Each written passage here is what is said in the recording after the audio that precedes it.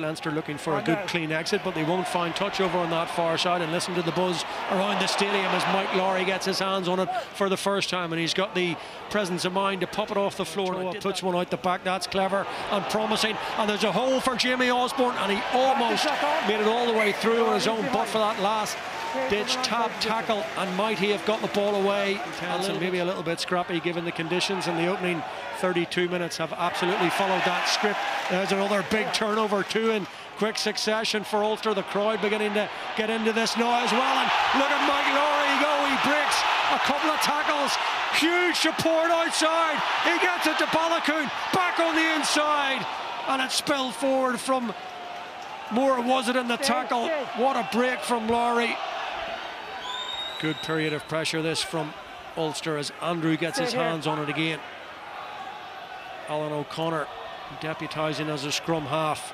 Is there an end product to this period of pressure? Out the back from Burns, and Lowry holds on to it. Balakoon, and Lowry again.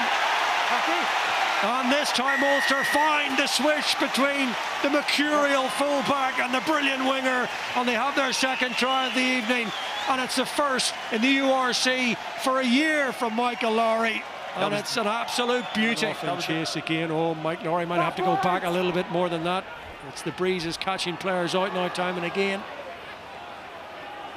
as is Mike Lowry's footwork perennially. He's onto it this time.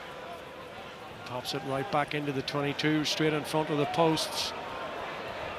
Oh, and it's off the pad, makes it a little bit tricky for Lowry, but he showed great composure. And then wonderful dancing feet and elusive running. Advantage.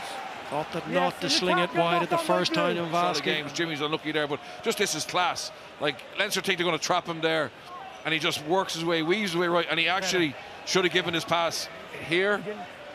But you know, it goes to ground in the end. But you know, what bravery and what class to be able to break back from there and beat so many defenders. How about you sort it out between the two of you, though?